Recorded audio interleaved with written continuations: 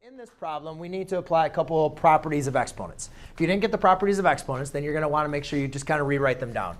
The first property of exponents, what's it called? The power of product.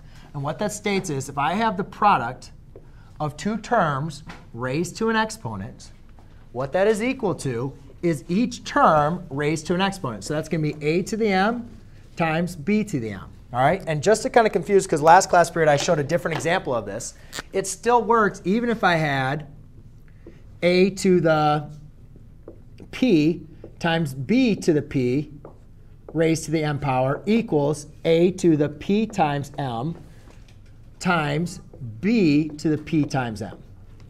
All right? You need to make sure you multiply. There's two things. First thing is it distributes to both terms. The second thing is when you use a power of a product that you're going to multiply them. Sorry, Chris, I don't have any more time. You're going to have to move up here.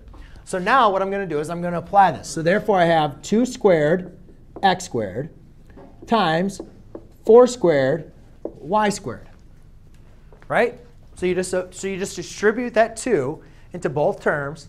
And now I simplify. 2 squared is 4 times x squared. 4 squared is 16 y squared.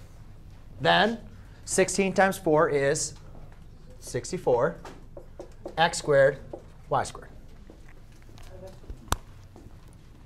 Pedro, what's not fucking easy to do? Anna.